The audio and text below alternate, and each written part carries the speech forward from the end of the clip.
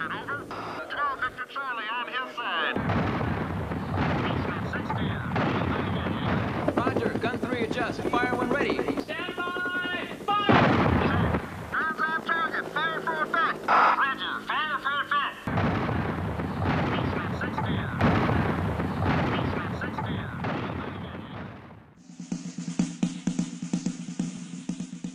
Vietnam, An Interview is a 4-part multimedia experience built on the documentary photography done by 3-tour Marine veteran Marc C. Waszkiewicz. The photobook 1,000-Yard Stare draws from the thousands of photographs made by Marc over the course of 3 combat tours. It takes an eyes-wide-open look at everyday life in country. The photobook will be published by Stackpole Books in 2016. No one knows how it feels to be working side by side. The memoir, Welcome to the Jungle, features a detailed chronology of Marc's combat tours, along with a wide-ranging collection of anecdotes. This is Marc introducing a live read. Sitting alone in my house a few years ago, late at night, I was thinking back to this incident, and I realized how it never really leaves me, as some of these incidents don't. So I wrote him a letter. This person, Ode to Private Brainless. Oh, who were you? Eye to eye, one must die. But why? I still have that grenade you threw at me. It was a dud.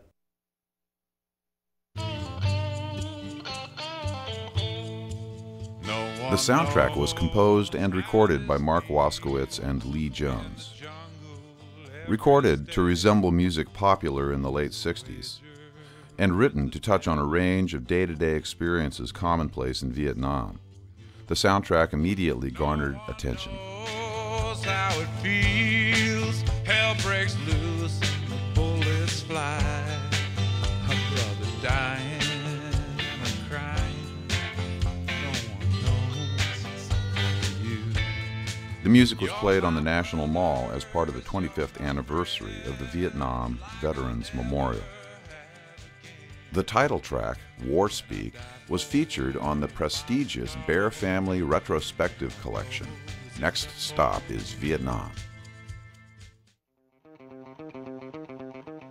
Tripwire, the film, combines the sights, sounds, and smells of Vietnam using Marc's photos cut to the tune Truckin' It. Yeah, welcome to Vietnam, no turning back. Truckin' it down the road. Bugs everywhere and it's hot as hell. Truckin' it down the road. All this noise, man, what's that smell? Truckin' it down the road. Oh, I feel like John Wayne riding high. Truckin' it down the road. This far out country flying by. Truckin' it down the road. Oh, we're wild. The film is slated for completion in early 2016.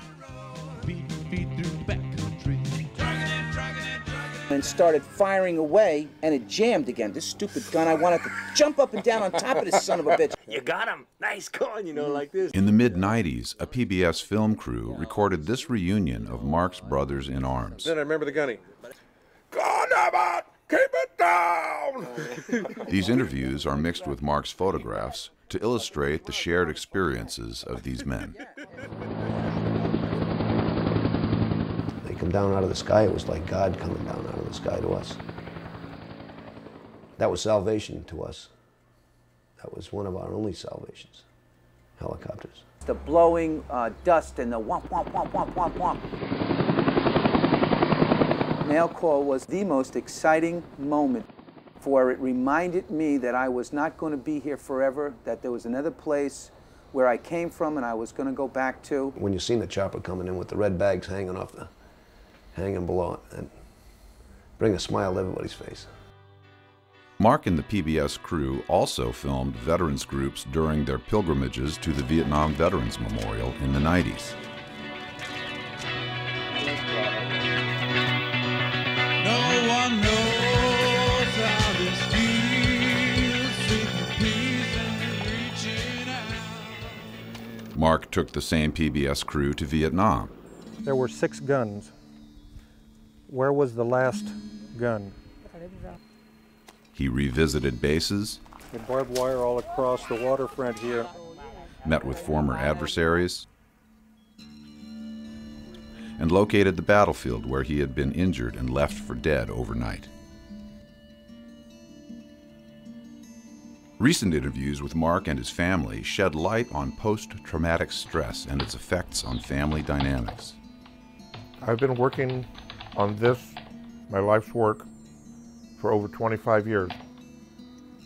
One of the things this project has provided for me is a heightened sense of self-esteem.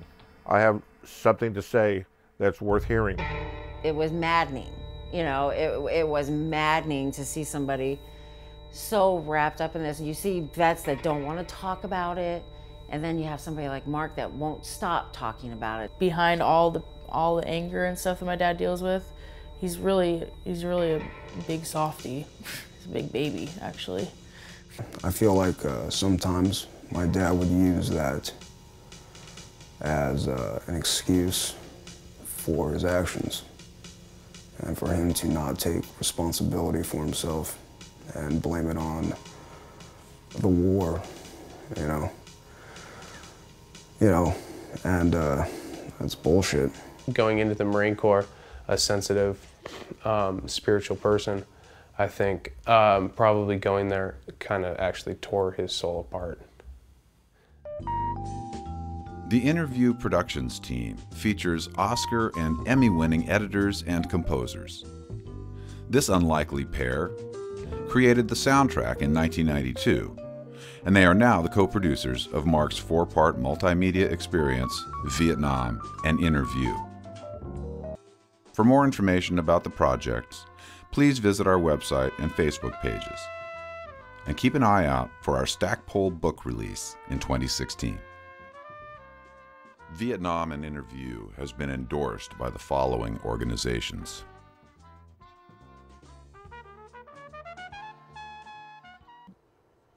I got an email from Dan Shea, who is a Veterans for Peace, Chapter 72 here in Portland member, and he passed on Lea Jones's name and number and everything to me, and I connected up with him in order to do this.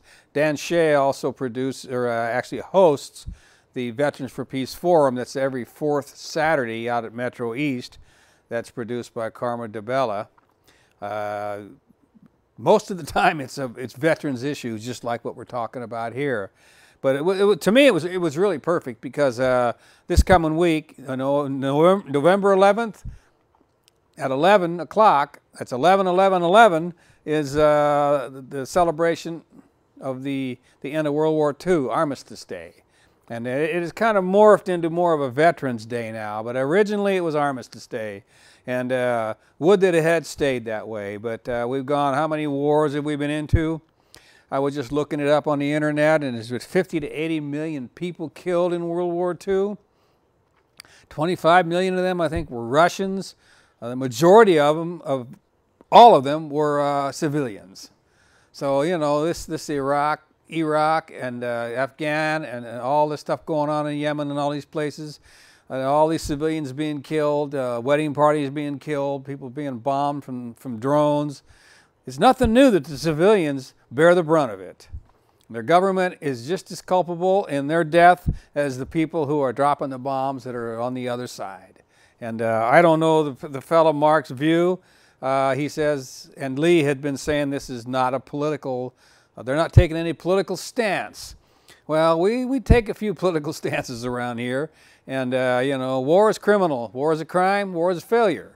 And in my mind, and a lot of other people's minds too, there's got to be ways to do things so that 50 to 80 million people don't die. You know, that you're dropping bombs, you know, like we say McCain's a big hero, he did what he did. Well, he also dropped bombs indiscriminately from the sky and killed people. Civilized people don't do this. In my mind, anyway. And a lot of other people might think differently. Well, yeah, we're being attacked. We need to retaliate. We need to protect ourselves. If that option wasn't open, what would people do? And we went to Vietnam. We didn't belong there. The French didn't belong there. And like the guy in the control room, Bill was saying, you know, over there they don't call it the Vietnam War. They call it the American War. Before that, they probably called it the French War. So we're waiting for this phone call right now. God, I hope the phones work. We didn't test those. We were so busy trying to get the audio out here. There's a lot going on with this. Armistice Day is probably in some ways the most important one of the year, and I don't think it's really celebrated as well as it should be. Trying to think, the May Day is not celebrated worldwide. It's not celebrated here as much as it is in other parts of the world. So we've got we have some pictures that we've actually been showing some of them there. It looks like it's in an airplane. People going to or coming back from Vietnam. That was what, a 10-year war, which we've already beat that out now in Iraq and Afghanistan. Now we're going to be moving into Syria. You know, it just never ends. And you know, who knows what how much they're telling us of what's really going on. I don't believe they ever tell us what's really going on. I wouldn't be surprised if the president didn't even really know what was going on. But anyway, we got the flashing light. We got the caller. Mark, are you there? Hello, Mark. Are you there? Yes, sir. Hey, we connected. All right, I'm right here. Hey, sorry about all the bumps and grinds, but we did make this work. It only took us 15 minutes. But the video talked a lot about the situation, but we might as well just back up. This is Marc Waszkiewicz, and you now live in, you said down there out of Eugene, and that's where Lea Jones works. Now, is that picture that we just saw, was that Lea and you? I'm not watching the screen, so I have no idea what you've seen. Oh, well, I sent you some pictures that we were going to play. I don't know if you got... If you saw a picture of a guy with a Grateful Dead shirt, that would be, that was an old picture of Lea Jones. Right. And a shorter guy with long hair with a USMC shirt, that was me at the time. That's you? Well, I'll get the crew in there. All the pictures, the first one of those pictures is the one we're talking about. We can get that one up there and see kind of who we're talking to here. They're going to work. They're working. That picture's 25 years old, of course. Oh, all right. Well, yeah, you probably look the same, right? No, I haven't. No, I have a shaved head, buddy. Oh, yeah.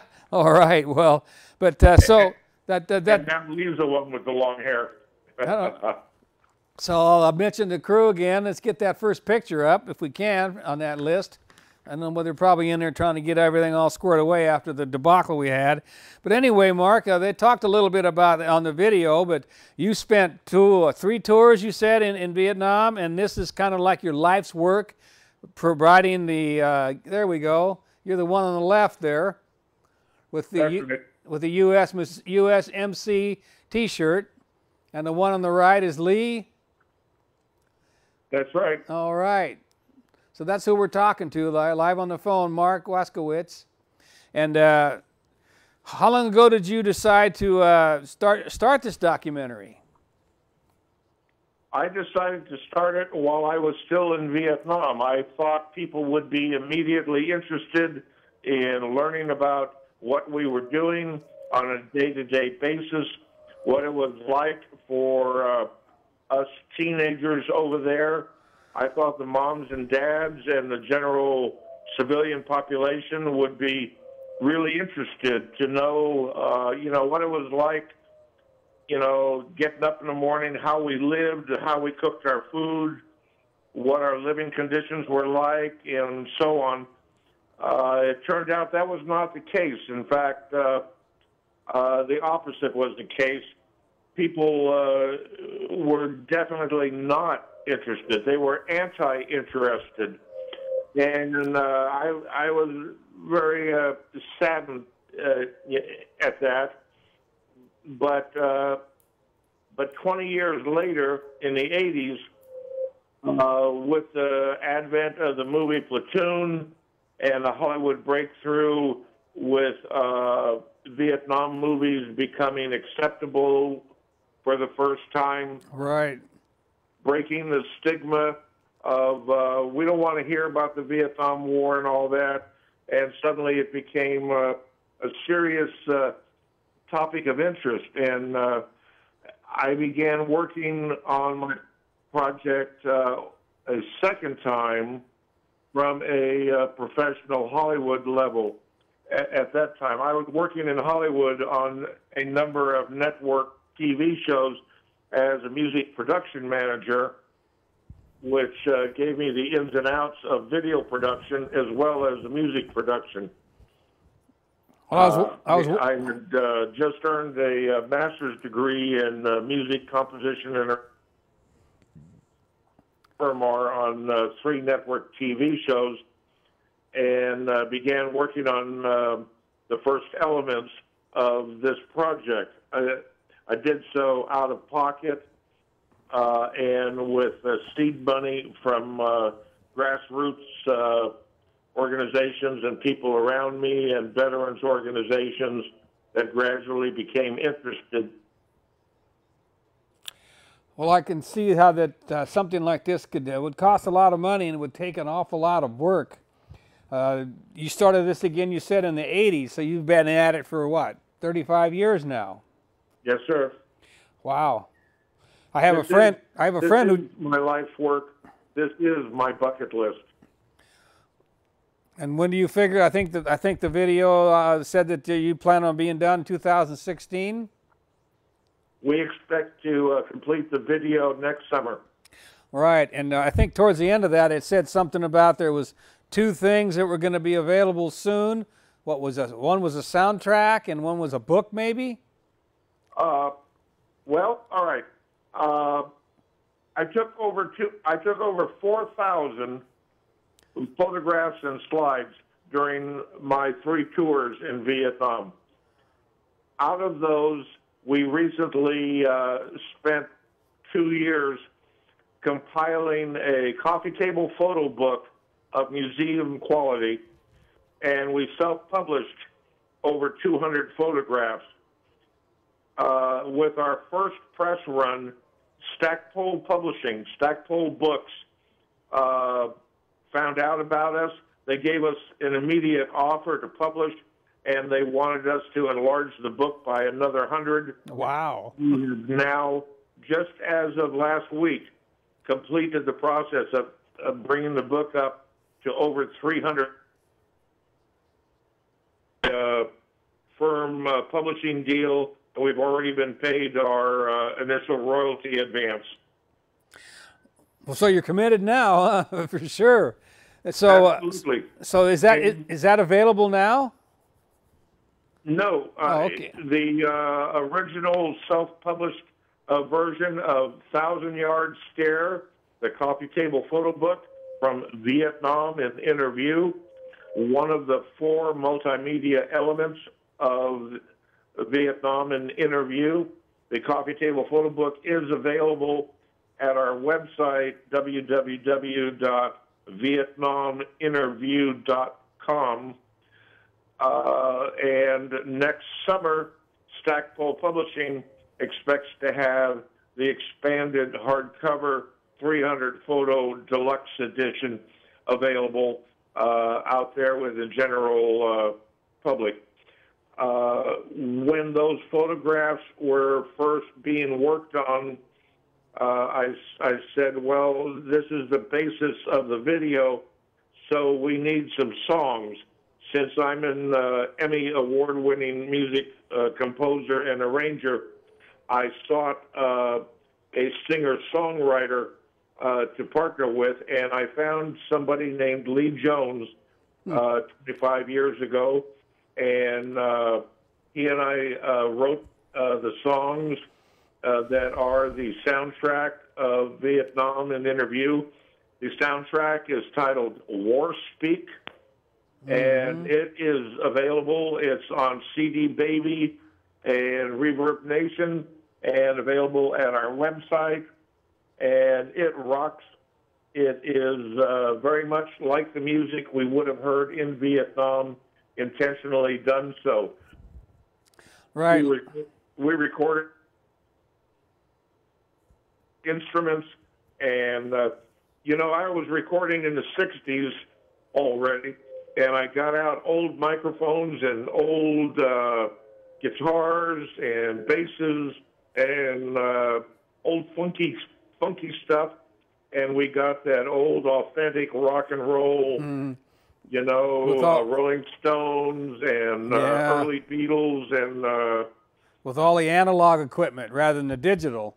That's a fact. We recorded on a half-inch reel-to-reel 8-track.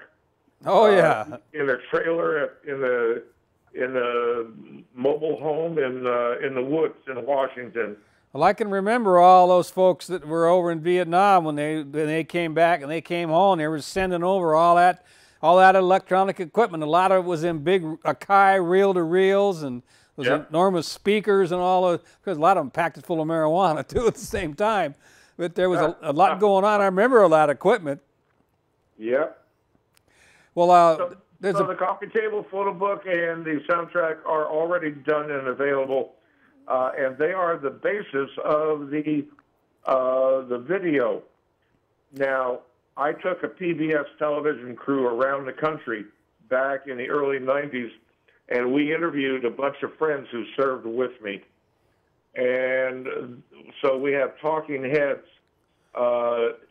to amplify the topics and share some of the stories that I experienced in the video. That's in the video that you're talking of, the Vietnam interview. I want folks to know that is not interview, I-N-T-E-R, it's I-N-N-E-R. So it's Vietnam interview, which is exactly what this is an interview of what went on in Vietnam. You said you wanted to let people know how people lived and ate and slept and what went on over there on the inside. Did you continue? Right. Did you continue with that same theme now? That's a fact. Lee and I are political opposites. We don't share our political views, and we don't infuse them into the project. It is strictly an apolitical look at what it was like for a kid next door to go to war, and it's the same as the guys today and the guys before us long ago, and for all of us that went to Vietnam. It was different for everyone, but it was in many ways the same. And I'm talking about the commonality of the experience and that sort of thing. I'm not talking about trying to recreate the history of it or put big maps on the wall and show what units were where. And I'm not talking about what geopolitical things should or should not have happened. That's for other people to write about. I'm just writing about what I know about. And what I know about is what happened with the guy on my left and the guy on my right. Mm-hmm. Yeah, well, that's I think that's a tack that we don't hear much about. We hear a lot about the lamentation of the protests here, or how war is hell and all that different thing. And there might be some of that war is hell part to it, but it sounds to me like it's a complete different tack that I've ever seen before taken for this documentary. Looking forward to seeing the finished product. Now, I believe it is unique. I believe I've created a new method of delivering docs to consumers. We're talking about a coffee table photo book, a memoir book, a soundtrack of original songs that tell specific themes and stories of my experiences, and a video film documentary. All 4 pieces in one box, all together called Vietnam in Interview, but 4 separate pieces to the puzzle. So these songs were, is that what Lea Jones is contributing? Is he writing these songs? Is he also playing and singing them, or has he got different artists? He is the singer-songwriter I am the arranger and instrumentalist. I play about 80% of the instruments on the soundtrack, and he plays guitar and does all the singing and arranged all the harmonies. And there's one, he sings all the songs except one. There is a girl cast song called No One,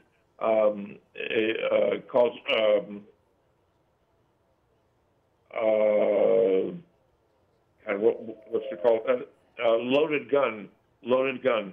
It's about sleeping with a loaded gun. It's a Vietnam vet's wife's point of view of living with the war. Lee interviewed my wife and spent a couple of days writing that song with her to portray and communicate the wife's perspective, which is very valid and very affected by the effects of marrying a veteran from the war. Sure, I completely understand that. You know, we've been cycling through some of these pictures. Did you get those pictures that I sent you? Yes. So we're looking at, right now there's a couple of folks, it looks like some indigenous people maybe of Vietnam on a blue bus maybe? Yep. So what's the story on that one? That's just a random roadside picture. We're going through congested traffic. I stick my camera out the window and take a picture. That's what it was like all around us. The hustle and bustle of on the road. Some places were packed with people. Some places were, I drove a truck for 3 months. I was with regimental artillery headquarters for about 6 or 7 months. I was with various small artillery units out in the bush, fire support bases, for about a total of 6 months. I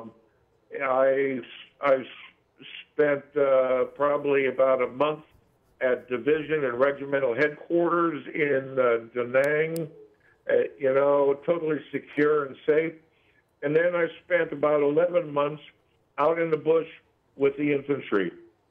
So I have many experiences, and I'm not trying to, I'm just one of the guys that was over there, and I'm just sharing what I experienced.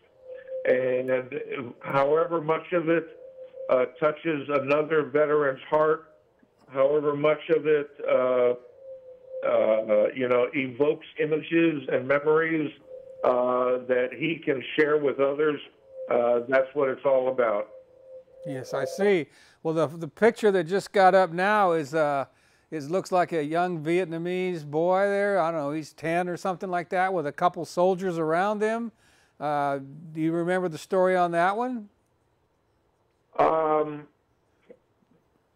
Maybe he's wounded, possibly? No. He's just a roadside kid hanging out with the soldiers. Yeah, I imagine. There's also another picture there. It looks like it's taken in an airplane. That one? Helicopters, yeah. Oh, that's a helicopter. All right. I know that one of the videos later, it starts out talking about the helicopters. But yeah, we flew in helicopters a lot.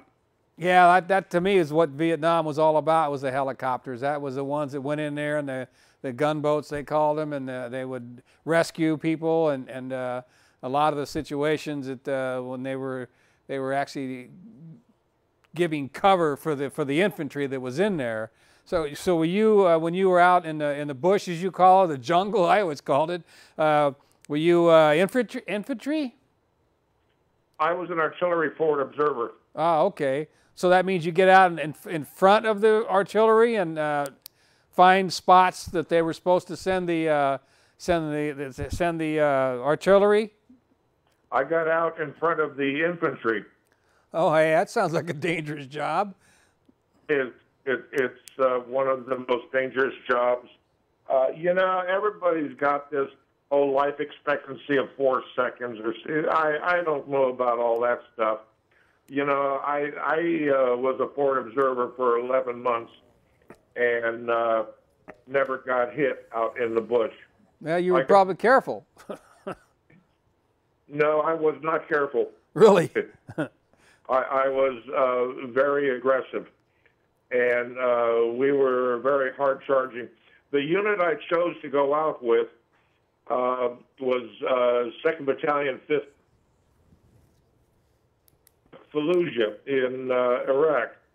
5th Marines is the most highly decorated regiment, and 2nd Battalion, that I was with, is the most highly decorated battalion in the history of the Marine Corps, in the history of the Vietnam War as well.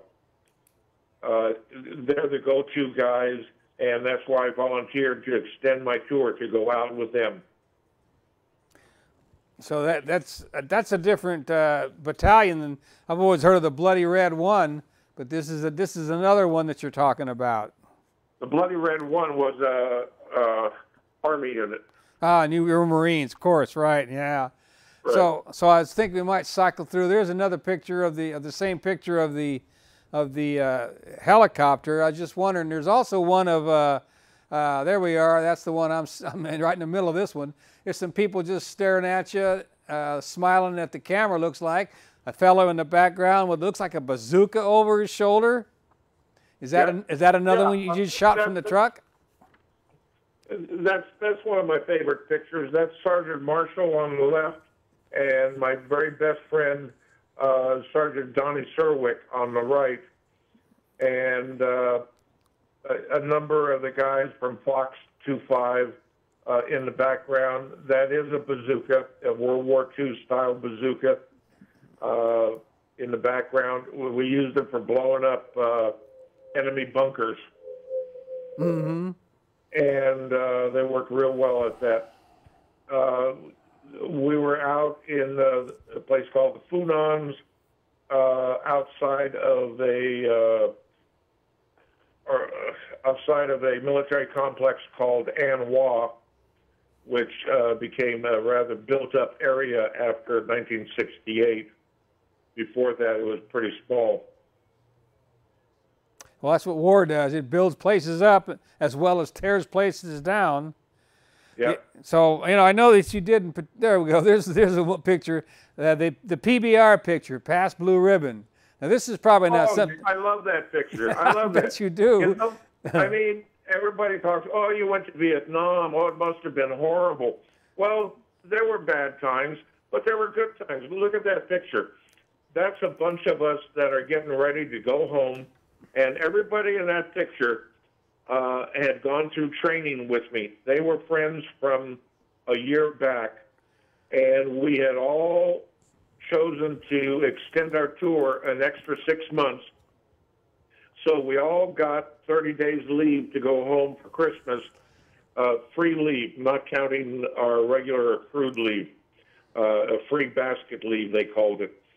And we were all together in Da Nang. That was the night before we were to go home, and we were drinking ice-cold PBR at the Enlistment's Club in Da Nang. We were safe and sound. We had handed in our weapons. We didn't have any guns with us, and nor any need for them because we were that far back in the rear. And we were drinking 15 cents a can, ice-cold PBR. I mean, ice-cold, you open that thing up, it's about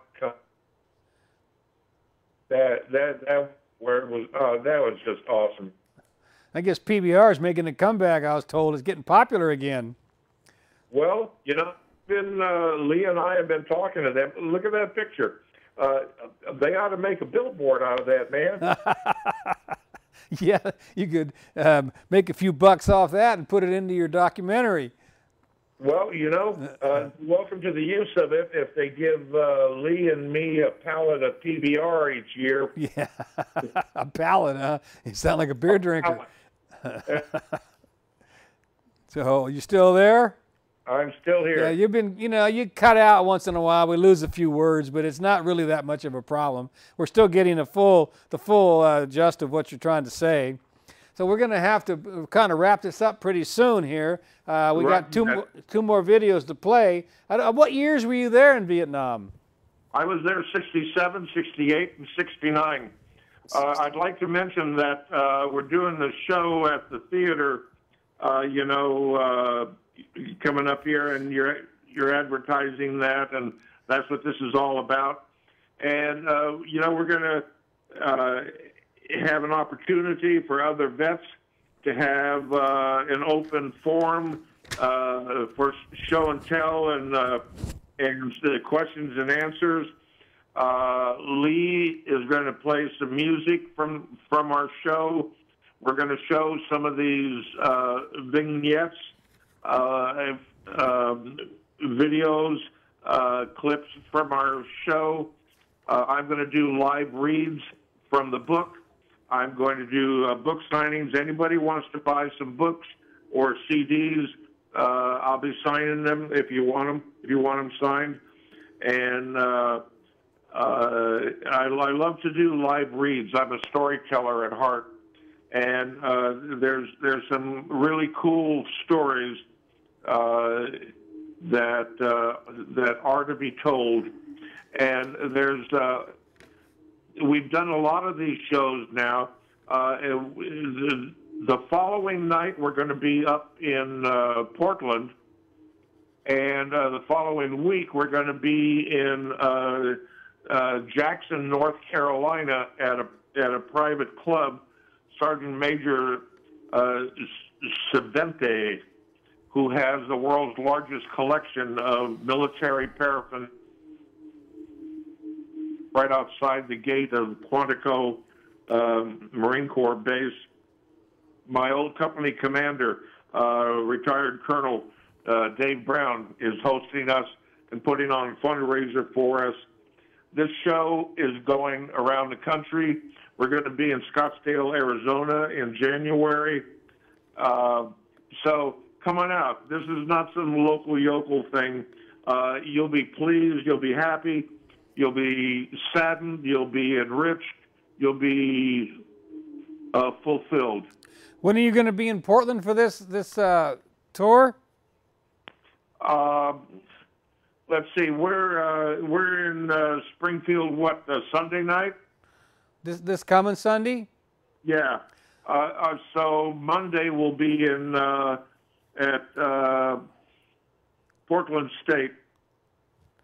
That would be the let's see, what is this? The 6th, 7th, 8th, 9th. So it'd be a week from. Be the 9th then, or a week from the 9th? No, it'd be the 9th. Okay. Now, is that information on your website? Yep. Oh, the VietnamInterview.com. They can find out about where this tour is going and when they can check this out then. That's a fact. All right. That's good to know. That's good to know. Well, before we get going here, I was also sent a piece of paper, which was a letter by Rebecca Flynn, Associate Director.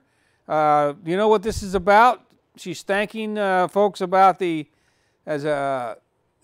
in partnering with the University of Oregon and talking about the Returning Vets Project. Is this having anything to do with you? Or is that something just? Yeah. Yes, that's a fact. Okay, a little bit about that. Lea Jones normally does the interviews, and he's the one that puts together all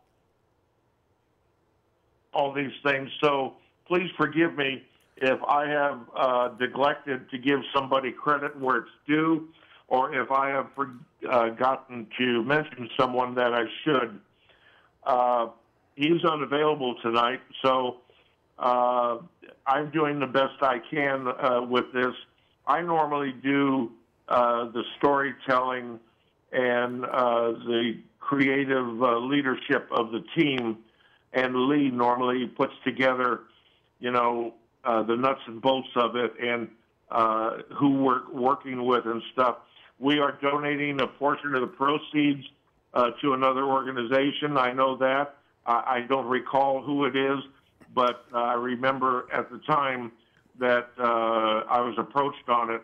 I said, oh, hell yes, we're going to support that. That sounds good. All right. Well, that's probably what this is all about then. I was just kind of curious.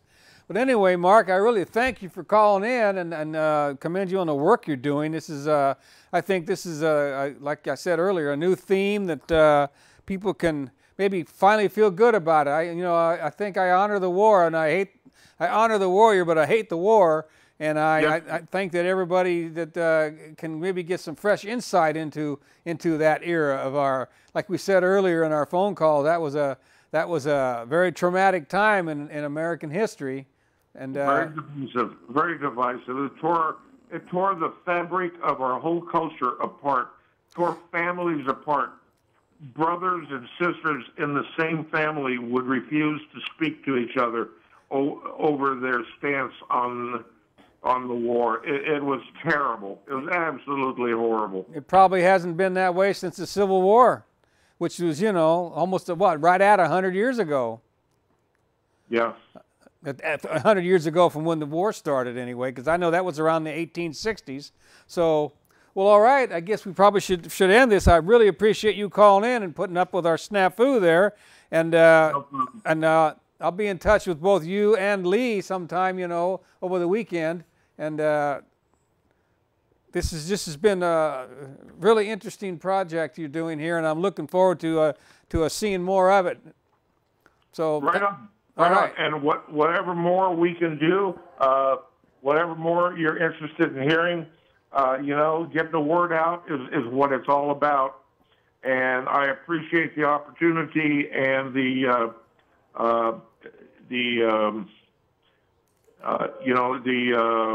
outlet to get the word out there. All right. Thank you very much, Jim. All right. Thank you very much. Oh, that was interesting.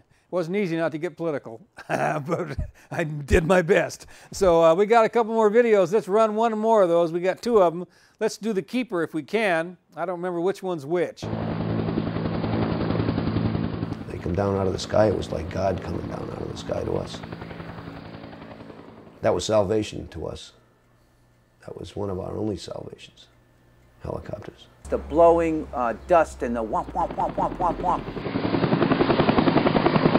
Mail call was the most exciting moment, for it reminded me that I was not going to be here forever, that there was another place where I came from and I was going to go back to. When you seen the chopper coming in with the red bags hanging below it, and bring a smile to everybody's face. I was somewhat removed from a lot of the troops getting Dear John letters. At the time I came to Vietnam, I had been going steady with a girl for some time, and she sent me a letter telling me that there was another guy that she was with. I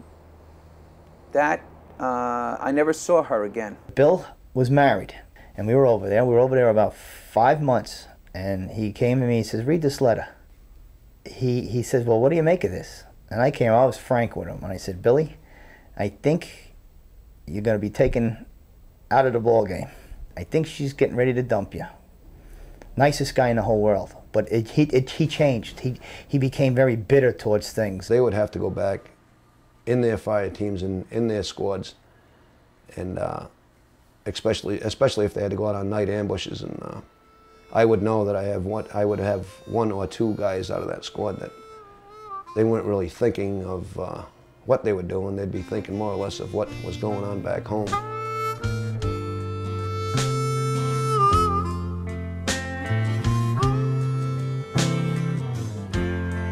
When I had you, I had the power of love, pulling me through. Passing hour brought me closer to home.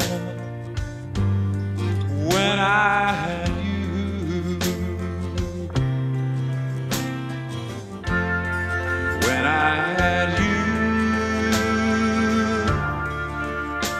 your sweet love like moonlight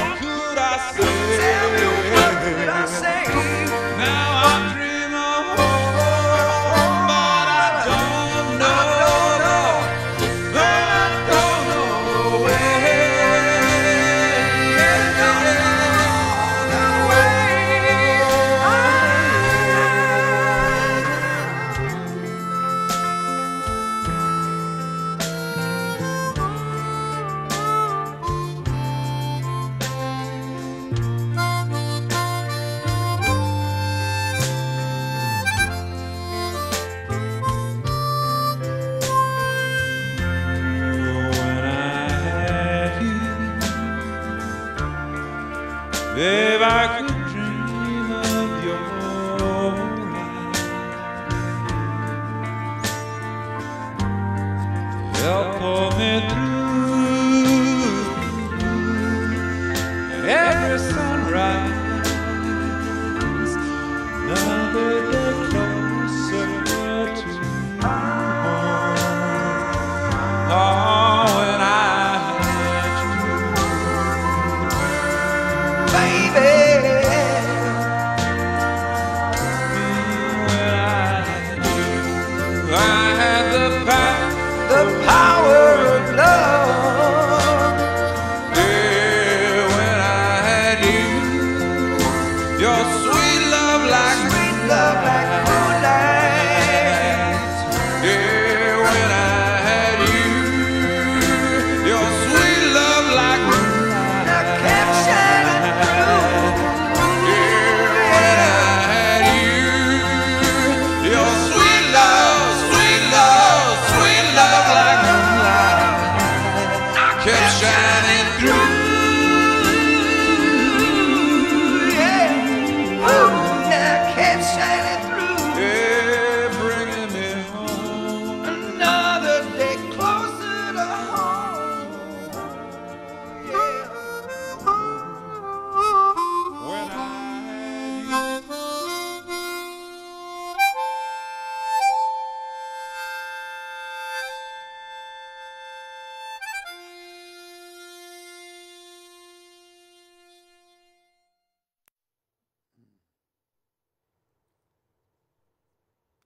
Well, war's hard on people. Well, it's hard on the people that fight the wars. It ain't hard on the people that start them. That should be turned around, I think.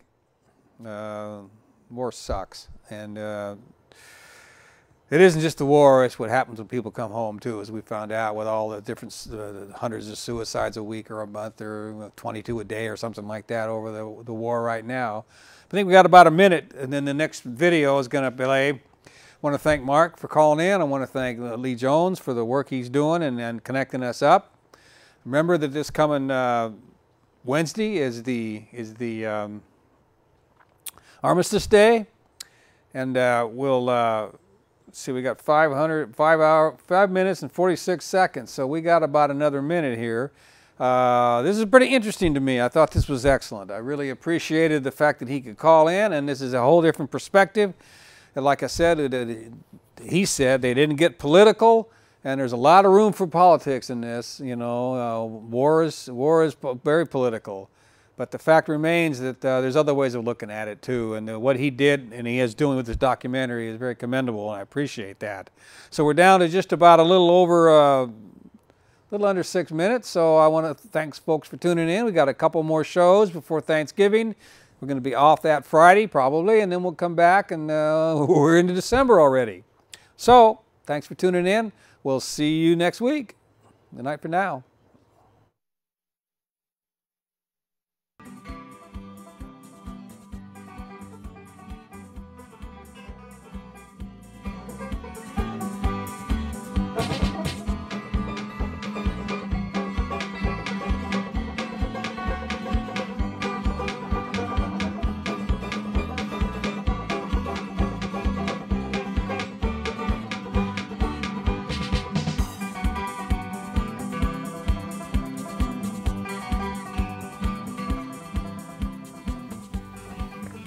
Sergeant Marshall's ordeal. It was early into Operation Mead River, early into December 1968, and much later than Sergeant Marshall realized. Sergeant Marshall, he was a little bit different. He would get grouchy at times and pretty strict. I remember him as a leader in battle, a hero. I also remember him as a lifer, as a prick. You wouldn't see him laugh too often. Of course, those are admirable qualities to older Marines, but to us kids, it was reason to be placed on the radar screen of our payback machine. So me and Mark, we set him for the night and slept together that night on a poncho liner. I was repeatedly awakened during that half-sleep, half-awake time, lying in my two-man hooch of plastic ponchos to the ever-so-gentle finger-prodding sensation. to the portion of my body laying closest to the ground. With sleep being a rare commodity, I repeatedly tried to ignore the nearly imperceptible finger poking. I half dreamt that I was feeling it. Finally, in a thrashing, spinning, muttering motion, I rose up, rolled back the ground cover poncho. There was these huge, huge worms under this poncho liner. I mean, worms that we've never seen nothing like this in our lives, worms this big. We thought night crawlers were big, but these were like 4 times the size of night crawlers. It looked like an asparagus farm. Huge earthworms, having feasted for years on the corpses below us. Did I mention we were sleeping in a cemetery? Were sensing my body heat and seeking entry to the warmth they knew lay only micro inches away. I was disgusted, yet fatigued, so I slept. In the morning, of course, everybody gets up and we rolled up everything. And so we played cards, wrote letters, visited, and even had time to think. Ha! The very bane of every lifer. Never, ever let the troops have time to think. And we just happened to glance over and look over, and there's Sergeant Marshall. He's in a hammock, and he's sleeping. He was sound asleep in his olive green canvas hammock strung between 2 small tipping banana trees. He almost looked like a fellow banana in his hammock. How peaceful, how vulnerable, how tempting, how irresistible. So I looked at Mark, Mark looked at me, and I think we both thought about it at the same time. Hey, let's get a handful of these worms and put them in the hammock. So then I says, no, maybe he'll get pissed off and either jump up and start shooting. Sergeant Marshall was totally obsessed with a phobic fear of creepy crawly things, especially slithery snake-like ones. About 5 minutes later, we thought about this again, and we said, no, we got to do this. We burst nearly out loud with impish laughter. Donnie hung up a bunch of foot-long worms the size of your index finger. So he was in his hammock, he had his poncho line laying over him. I tied the grommet eyes of that poncho together underneath Marshall's hammock. He looked like a sausage or a tamale, wrapped in corn husks, or a hot dog in a bun in a wrapper, or a lifer right where we wanted him. It was great. Donnie and I poured literally dozens of the hideous flesh-seeking giant earthworm body hunters into both of the tiny restricted openings at the head and foot of Marshall's hammock taco. And we went back and sat down, and a few of the guys couldn't figure out what the hell we were doing. And finally, the hammock started moving. Sergeant Marshall was waking up. We all knew it was about to happen, rustling, tossing, slowly at first, building a momentum and intensity that shortly gave way to screams and curses, wailing, flailing. We see a leg kick out one side and an arm kick out the other side, screaming, yelling. This thing is getting all twisted up and getting ripped to shit.